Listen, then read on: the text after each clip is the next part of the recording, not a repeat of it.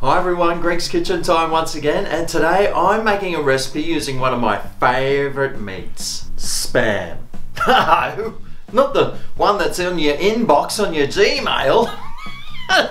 It's Spam, the meat. It's a super awesome meat, and today I'm mixing it with some eggs to make a delicious Spam and egg omelette bun. It sounds pretty good, huh? Well, let me show you how to make it because it's really easy. So first things first, grab your saucepan, even though that's a frying pan, and we'll whack it on and we'll turn it up to a medium heat.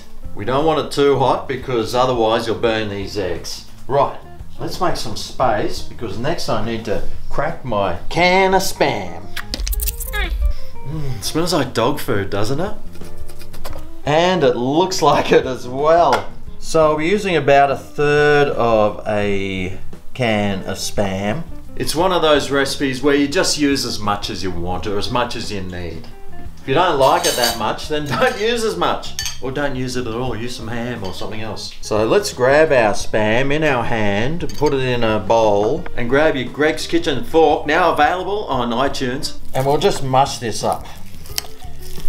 Yeah, puppy, puppy, puppy, puppy, puppy. That's what it looks like, doesn't it? Yum. I love the taste of Spam. This Spam is so easy to swallow too. Oh yeah, that's right, I had to cut an onion. So grab yourself an onion.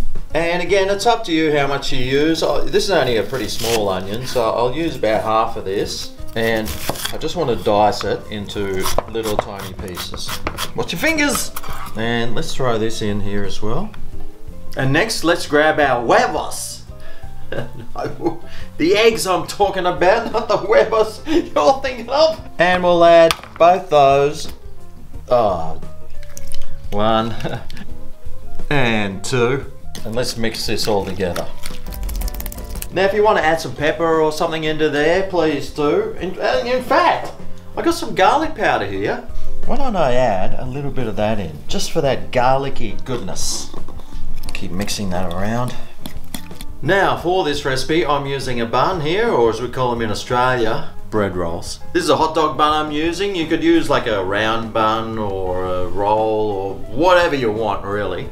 But anyway, what I need to do is cut this in half down the side and fold it out. Make sure you don't split it. You want to keep it intact. Now hopefully this is warmed up to a medium heat. Oh, yes, nice and medium. So now let's add our mixture into the pan. Yeah, puppy, puppy, puppy, puppy. And we need to spread this out and make it the same shape as whichever bun or roll that you're using. So, yep, that's about the same. It probably needs to come out a little bit further on the ends here. And we put this straight on now and push it down, making sure that you soak up that egg that's sitting on the top, that raw egg, and any loose bits, we just push those back inside. No one will notice. Make sure you keep pushing down though on the bread to make sure the egg is getting soaked up into the bread.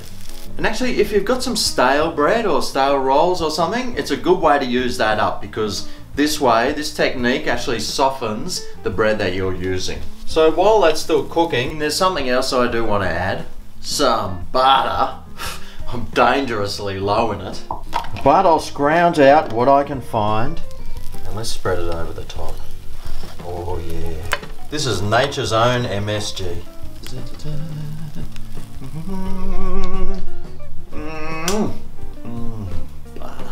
So let's make sure it's not all sticking to the frying pan, which it isn't. Awesome, it's moving around nicely. And we want to cook that for 2 or 3 minutes until the underneath is nicely cooked. But you will notice it's still runny a bit on the top there, which is why we have to flip this over. Shouldn't be too hard for a man with my skills, so let's whip this in and just flip it over. Yum. We'll push that down, and this will get the egg that the bread soaked up cooking inside. And toast the bread that we spread that butter on too. Yes! Now this kind of looks a bit dry, so you know what it needs. Something moist, like your favourite sauces. So, which sauces will I get today to add on top? Well, of course there's one sauce that's always got to go on. mayonnaise.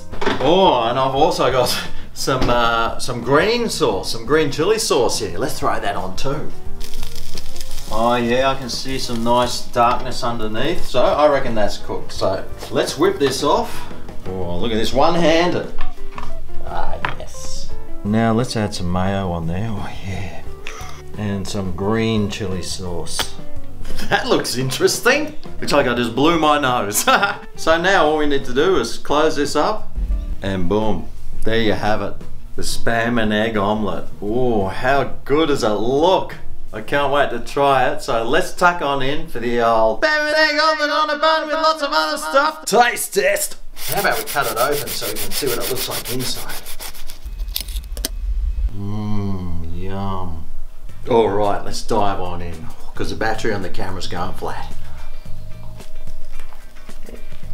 Oh man. Mmm. So good. It's really warm, it's crunchy. It's just comfort food at its best. What did you reckon about it? Looks pretty good, huh? If you're gonna make it, let me know down below. Remember to subscribe for more and click hello. Thanks for watching and I'll see you next time right here on Greg's Kitchen. Oh yeah, this is Greg's Kitchen. But today I made a spam and egg omelette. How easy was it to do? And how good's it looking? I tell you what, it tastes